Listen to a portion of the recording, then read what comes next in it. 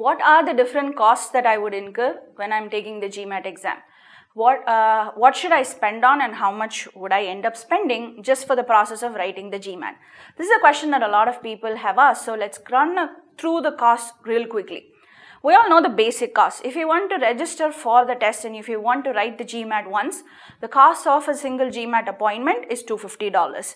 If you end up giving the GMAT multiple times, you still have to pay $250 for every single attempt of the GMAT.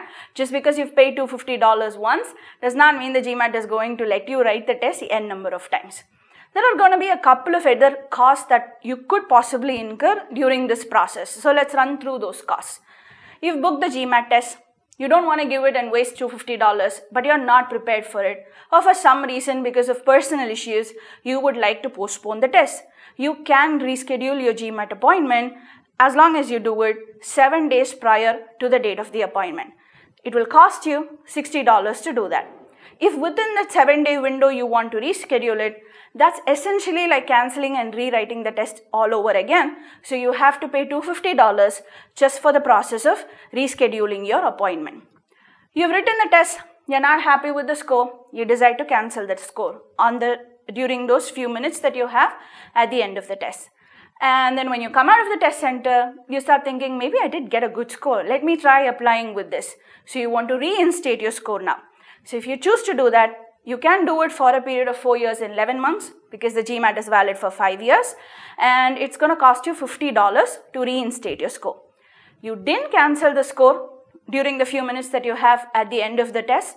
Now you are not very happy with it and you want to come out of the test center and you say, I'm going to give it another shot. Then you have 72 hours to cancel your score. You can do it at a cost of $25.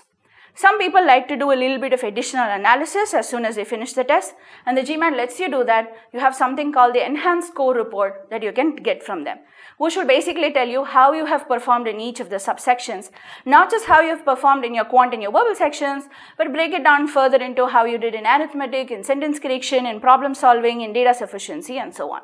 So if you choose to take that enhanced score report, maybe because you're like me and you just want to say, oh, I got only one question wrong or I got all the answers right, or because you want to see how you have done so that you can improve for your next attempt, then that report is going to cost you $30. One last number I'm going to throw at you. You have the option of choosing 5 B schools that you want to apply to. The GMAT will send the scores free of cost to those 5 B schools that you are choosing. And you choose these schools before you write your GMAT. If you want to apply to additional schools, then you can request the GMAT to send your score reports to those additional schools. Each additional report that you send is going to cost you $35. It's a lot of numbers I have thrown at you.